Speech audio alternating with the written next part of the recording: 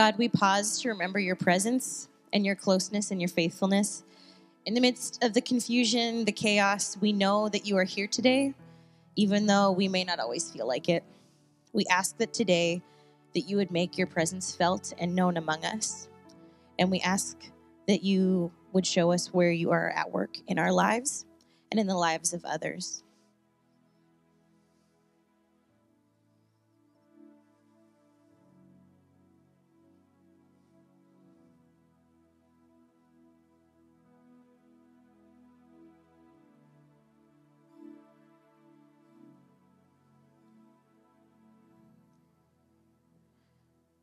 God, we take time to confess that we do not always trust you. We have our own plans and our own agendas, and we have our own anxieties and worries, and we are tempted by the idea of being self-sufficient and the idea of running our own lives. We confess the areas of our lives that we have the illusion of control over, and we offer all of these situations to you.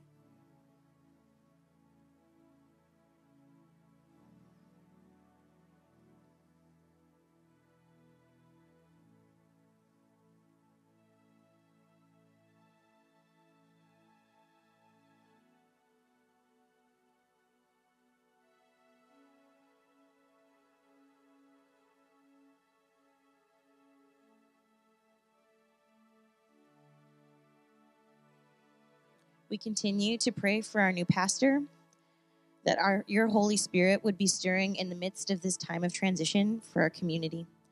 And we pray for your prompting and your provision for them. We pray that we would continue to lean into this community, into our people, and that we would find a common ground in a world that is so divided.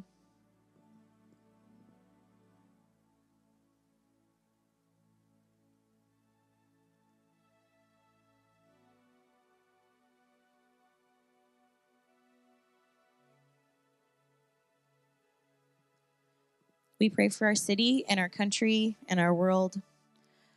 While we might personally be struggling, help us to have the capacity and care to hold the burdens of others.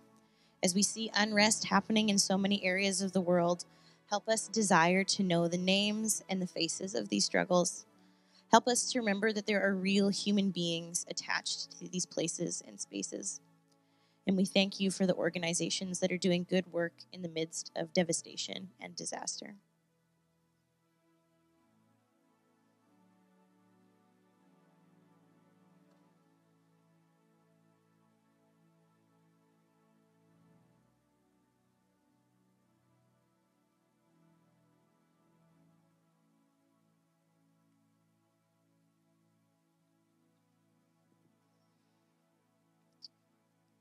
Lord, help us to choose you over ourselves, over our desire for a comfy and cushy life.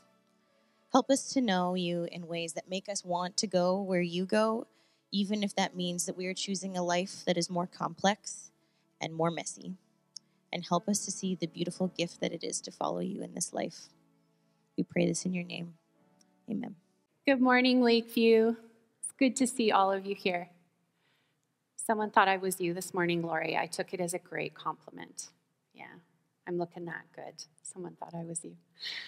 Before we jump back into our stories, our sermon series on Restart, I want to remind you that we have offered some resources to help you as we go through this sermon series. And Alana has those recommended reads in the bookstore. So she has The Bible Unwrapped by Megan Good and Inspired by Rachel Held Evans. But Jim went down to the States, and he also got a couple of books that are out of print that are now available in the bookstore. So there are only a few copies. They're hot commodities, so go get one if you want one. The first one is God Stories by Shoemaker, and I love this book. It's a great book, so be the first one down the cattle chute. And the second one is Peculiar Treasures by Frederick Buechner. So if you would like one of those resources, go see Alana.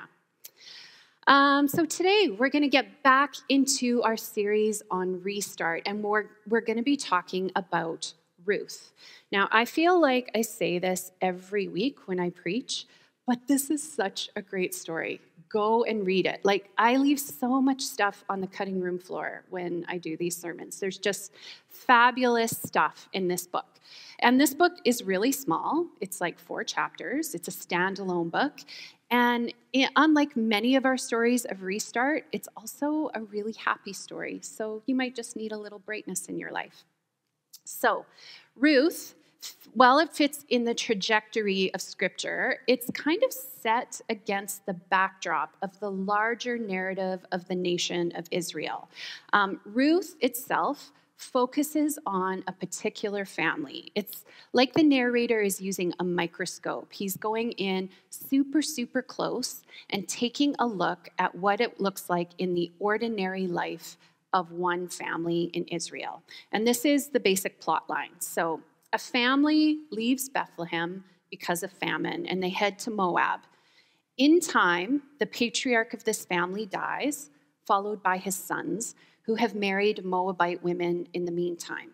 And this leaves Naomi, the matriarch, and her 2 daughters-in-law, Orpah and Ruth, on their own. Now, Naomi hears that there's no longer a famine in Bethlehem, so she decides that she's going to head back there. And the story then continues to focus on this fantastic reversal of fortune that happens in this family, that this family experiences because of the decisions of Ruth, the daughter-in-law. And this is how the story starts. In the days when the judges ruled in Israel, a severe famine came upon the land. So a man from Bethlehem in Judah left his home and went to live in the country of Moab, taking his wife and his 2 sons with him. Then Elimelech died, and Naomi was left with her 2 sons. The 2 sons married Moabite women. One married a woman named Orpah. That's where Oprah comes from. Did you guys know that? They spelled her name wrong on her birth certificate. And that's where Oprah comes from. Yeah. A little tidbit there for you. And the other woman named Ruth. But about 10 years later, both of the sons died, and this left Naomi alone with her 2 sons and her husband.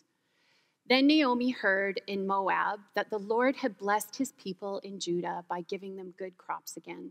So Naomi and her daughters-in-law got ready to leave Moab to return to her homeland. So in the late afternoon one day this week, I set out for a walk. It was one of those really gloomy days, you know, the days where it feels like the sun didn't rise that morning. It was hard going, getting myself out the door, but I did. And when I was headed home, about 45 minutes later, the sun was starting to set and it dropped below the clouds on the western horizon. So as I was heading home, I was facing east, and the sun hit the trees in my neighbor's yard. The leaves were still on the trees, these red leaves, and it was like it just lit up.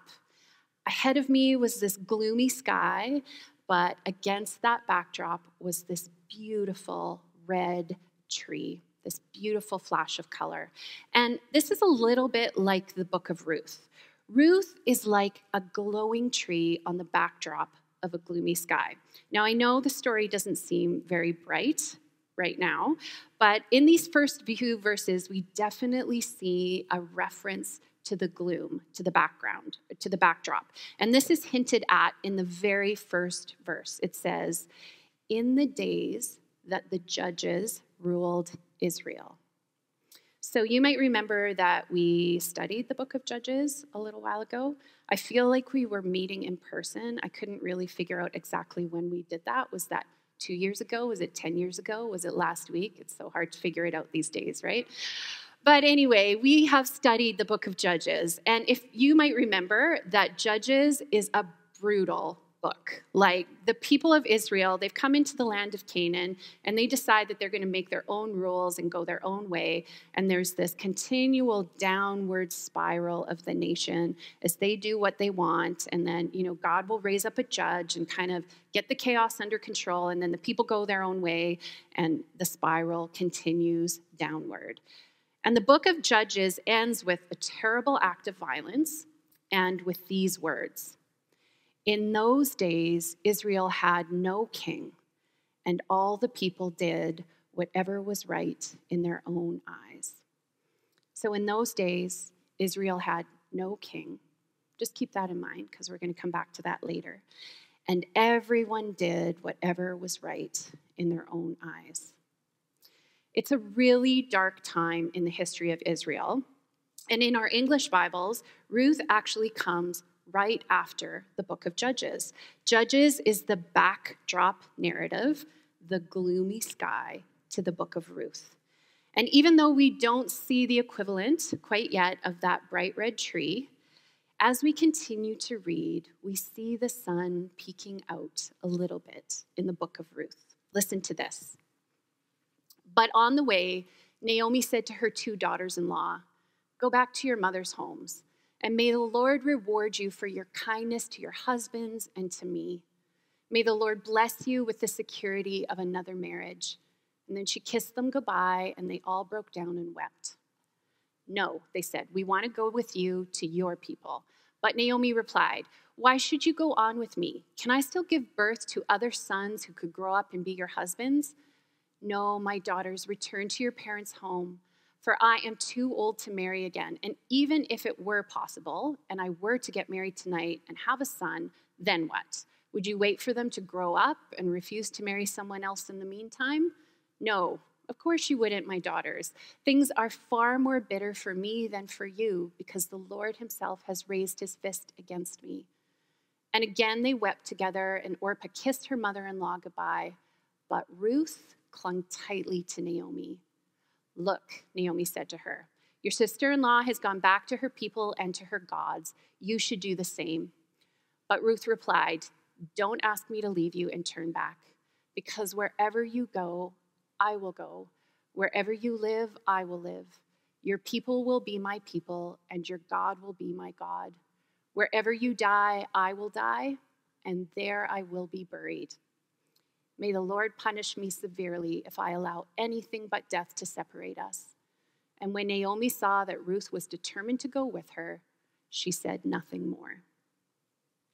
So, Naomi gives her daughters-in-law an out in this passage. And this is because a woman's future, her safety, her provision in these days, was all tied up in the relationship she had with a man, whether that was her father or her brother or her husband. And in this story right now, there are no men. They're all gone. And so Naomi, knowing this, tells her daughters-in-law to go back to Moab. There they can find husbands, they can have babies, they can build a future. Orpah, she's convinced and she goes, but Ruth does not. She decides to stay with Naomi because of her loyalty, because of her faithfulness. And when we juxtapose this decision of Ruth against the backdrop of Judges, the larger story of what is happening in the nation of Israel, we begin to understand that what the narrator is telling us here is that Ruth shows faithfulness that the nation does not. She is a foil for the nation of Israel. Unlike the nation in the book of Judges, Ruth does not do what is right in her own eyes. And by narrowing down to this particular story, the narrator is drawing attention to the fact that while the whole nation has gone rogue, there are still examples of faithfulness in the unnoticed and ordinary arenas of everyday life. So, I think often we think that the real action is happening in the large stories of our nation and of our world. And of course, that certainly matters because we can see even in this story how famine and chaos affect the everyday lives of people, just as war and famine and unrest and COVID and protocols all affect our lives and affect how we manage ourselves in the world. But the story of Ruth also reminds us that no matter what's happening on the world stage, on the larger stage, the power of faithfulness can still be a light and active in our ordinary, everyday lives. In times of chaos, the way to experience God's faithfulness and to practice faithfulness ourselves is to narrow our focus down and to pay attention to what is right in front of us. You see, in this story, Naomi and Ruth had very little agency. There was very little that they could control. But the narrator also brilliantly highlights the importance of their decisions, especially Ruth's decisions. First off, we see that the story starts with Elimelech. He's the main character. Naomi's husband is the center of the story. The scripture says a man of Bethlehem left with his family to go to Moab. But then when he dies, he becomes the husband of Naomi. Do you see the switch there? Instead of being the spouse, Naomi becomes the one with a spouse. And then the other two women, instead of being called the wives of the sons, they're named. Orpah is given a name and Ruth is given a name. Then the women begin to talk. In fact, the first person to speak in the book of Ruth is Naomi. It's a woman. And then they begin to make decisions. Little by little, the story narrows down to the women's agency, to the decision-making potential that these women have. These decisions, theirs in particular, and mostly Ruth's, are the hinges on which the story turns. Their decisions matter. So we can't control the circumstances of the world right now, but we do have the power to decide how we're going to use the everyday gift of our everyday lives, use our decision-making power to show faithfulness. Our ordinary everyday life is the place where we show our faithfulness to God and where we experience God's faithfulness to us. So, how does God want to use your ordinary life to be like a red tree against the gloomy sky? How do you need to narrow your perspective right now in order to pay attention to what is right in front of you? Take a look at your ordinary everyday life. What marks the daily rhythms of your life? Where do you spend your time and energy? How do you love and respond to others? How do you love and respond to God? How do others love and respond to you? And how is God loving you and responding to you? Let me encourage you to use whatever agency you have. Some of you have lots. Some of you don't have very much. Your life is very boundaried, but it doesn't matter. Whatever decision-making power you have, it matters. Let me encourage you to use it for good right now. We've been offering you all kinds of spiritual practices. That's one way that you can use your agency. Choose one.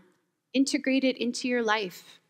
Start with a prayer practice if you don't have one. Begin to read your Bible if you're not. Practice staying present to the people you love. Practice listening. Practice telling the truth. There are all kinds of ways that our everyday decisions help sustain faithfulness in us and help us become aware of God's faithfulness to us. Use whatever agency you have, however small it is, to live faithfully. Now, the story of Ruth not only highlights the centrality of faithfulness in our ordinary lives, it also challenges on a very deep level how we hold on to security and how we might offer the things we find security in for love, for the sake of the world. And I just want to read one verse over again. Ruth 1:8, it said, on the way, Naomi said to her daughters-in-law, "Go back to your mother's homes, and may the Lord reward you for your kindness to your husbands and to me. And may the Lord bless you with the security of another marriage." So notice the word here that Naomi uses for the way that her daughters-in-law treated her husband and their husbands and her. She uses the word kindness. Now, the Hebrew word for this word is hesed, and there's no real English equivalent. Sometimes in Scripture, it's translated kindness, sometimes loving kindness, sometimes faithful loving kindness, sometimes commitment, loyalty. But basically, what hesed means is faithful loving kindness in action over time. That's what hesed love is. It means commitment. It means love that never gives up. And it's the closest equivalent we have in the Old Testament to the word grace in the New Testament. And it reminds me of that theme verse that we started with way back in September. Do you remember? Exodus 34:6. The Lord God, merciful and gracious, slow to anger and abounding in steadfast love and faithfulness. Hesed, that's God. And Naomi compares the faithful love of her daughters to this Hesed love of God, this loving kindness, this faithfulness of God.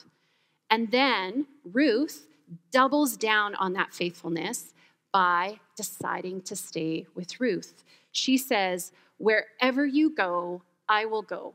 Wherever you live, I will live. Your people will be my people, and your God will be my God.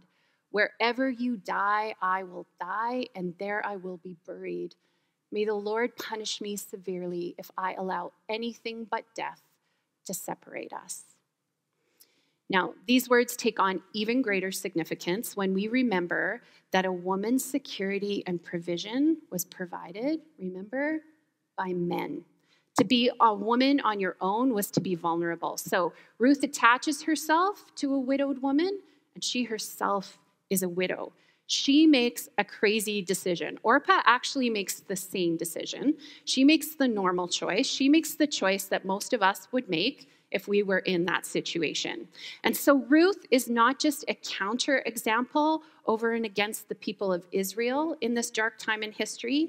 She is an example of God's loving kindness and the ways in which that loving kindness upends and overturns and ignores the structures in which the people of that day found their security and provision. The words she uses in this passage actually echo the words of Genesis 2, when Adam wakes up to discover that God's created Eve out of his rib, and he says, bone of my bone and flesh of my flesh. This is someone I can commit to, someone I will cleave myself to.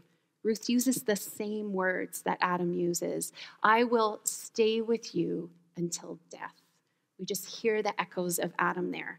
She embodies Hesed love, loyal, faithful love over time, love that never gives up. You'll remember, too, that when we started this series, we talked about the story of Abraham. You remember we talked about his genealogy and how his restart happened at the end of his genealogy. So it was like, this man was the father to this man, and then that man was the father to that man, and that man was the father to Abraham, and Abraham was the father of no one, right? Because Sarai was barren and could have no children. So it was a risk for Ruth to attach herself to Naomi because hope, a future, was attached to progeny in the ancient Near East. Remember that about Abraham? It was like hopeless situation. No babies were coming. Women secured the future by giving birth. But Naomi gives up that potential when she joins with her mother-in-law.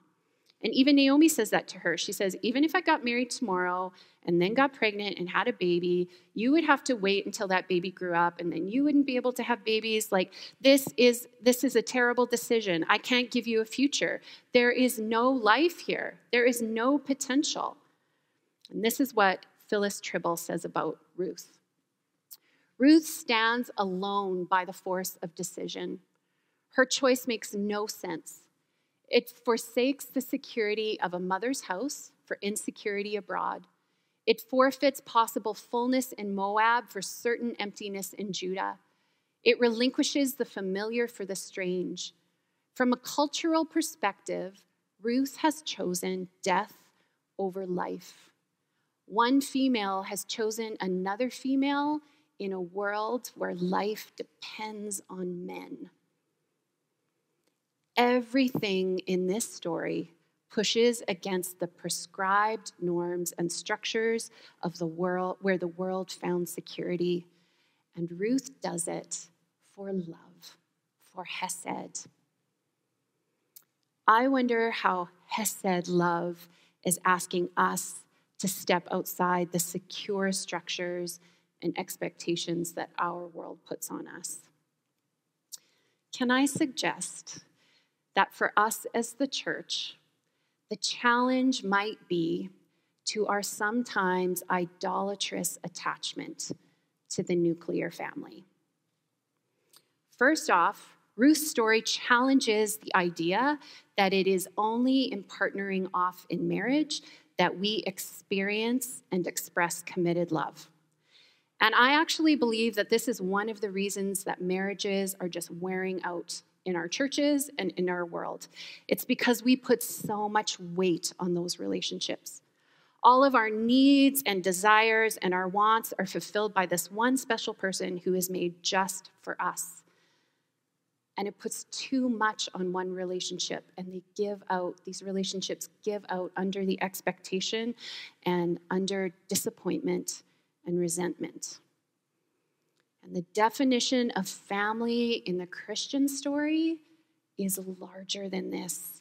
It is expanded, it is spacious.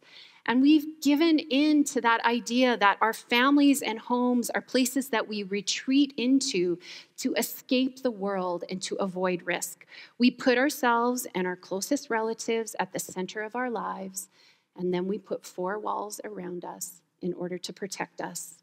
It's called a home. And I think COVID has made it even worse. It has for me, anyway. It's made it harder. But Ruth challenges us to imagine a life where we commit to people outside of our biology, outside of our homes, to leave old ideas about what security and home are, and because of love, to open ourselves up in loving kindness to those who are different than us. We are called by love to be a family for those who have no family, who have no place, who have no security, and who have no future. Now, I want to tell you this morning that I am preaching this to myself as much as I am preaching it to you, because anybody who knows me well, including my home church, if they're here today, knows that I do not like it when people interrupt my alone time or come into my space when they're not invited. I have been known to do hit the ground when someone does a pop-in, so they can't see me through the windows. I've literally done that. I am very protective of my home. I don't want to share my space.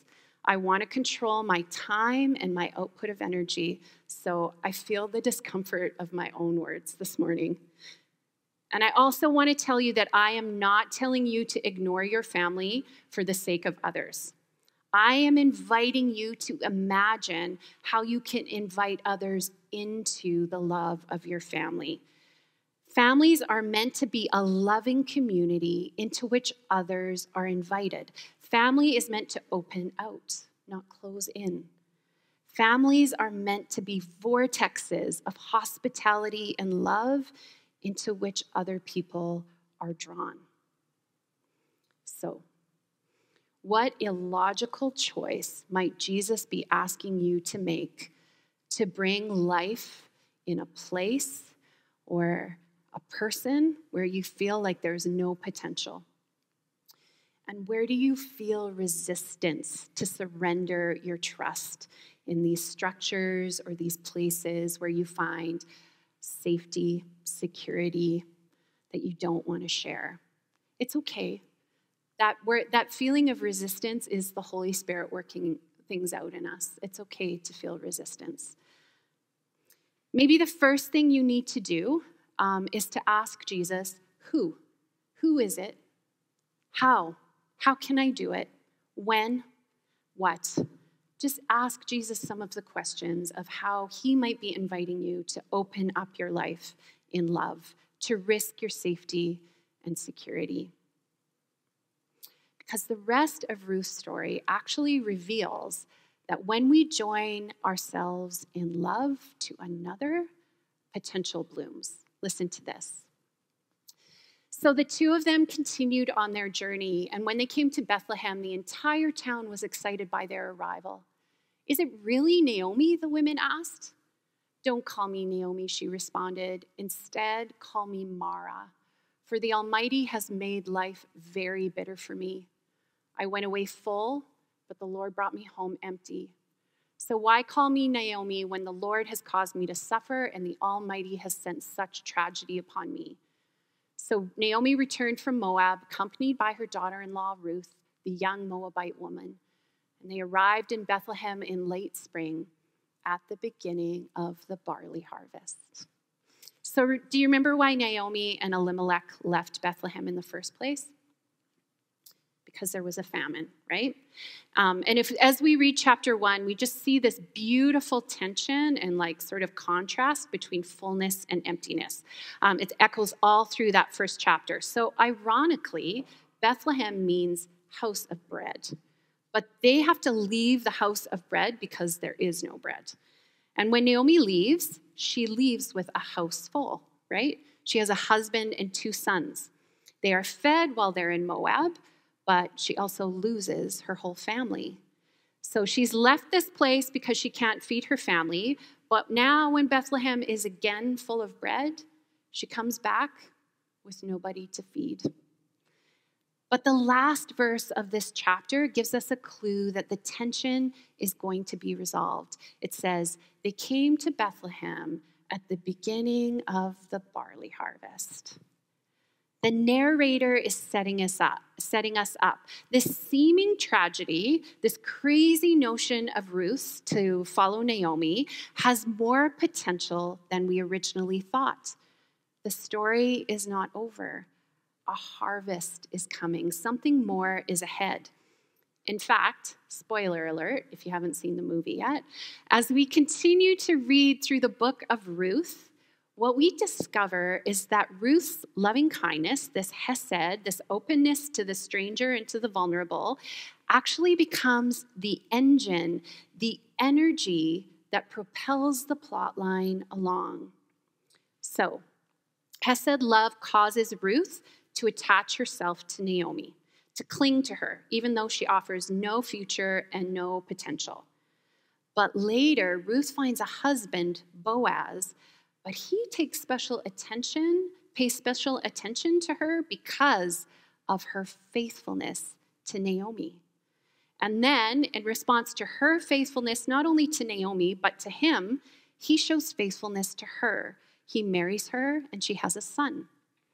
And Shoemaker, from that book, God Stories, calls this a contagion of kindness. It grows and grows and grows. And this has a profound effect on history. Listen to the end of the book of Ruth. Boaz and Ruth named their son Obed, and he became the father of Jesse, the father of David. He became the father of King David. Do you remember that last verse in Judges that I told you to take note of at the beginning of our sermon? In those days, Israel had no king, and everyone did what was right in their own eyes. Ruth does not do what is right in her own eyes. She instead becomes this visible sign of God's faithful love in her commitment and kindness to Naomi.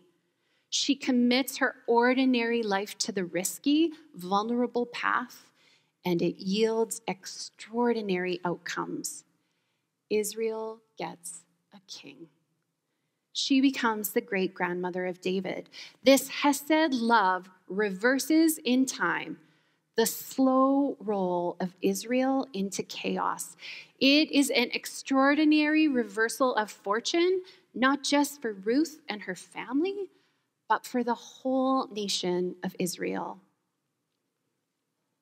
When we use our ordinary, faithful lives, when we open them up to the larger story of God's faithful love, we become a part of this large story of God renewing all things.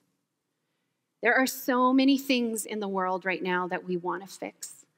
Problems we want to overcome, situations we want to transcend, chaos we want to calm. The world feels overwhelming, but we are not called to control those things. We don't even need to fret about them, because Ruth teaches us that God's way of bringing renewal in those places too large for us to manage or control is by our faithful living. What if the transforming power of Hesed love is set loose in the world through our ordinary, everyday lives as we use whatever agency we have to live faithfully? What if the way that God does his work is through us as we let go, as we give up security, as we offer the closest and most sacred parts of ourselves for the sake of love? So narrow your focus, stay faithful, open your arms and heart and lives to the ones who need it most. This will take courage, but it will be the way that you will join God in the renewal of all things.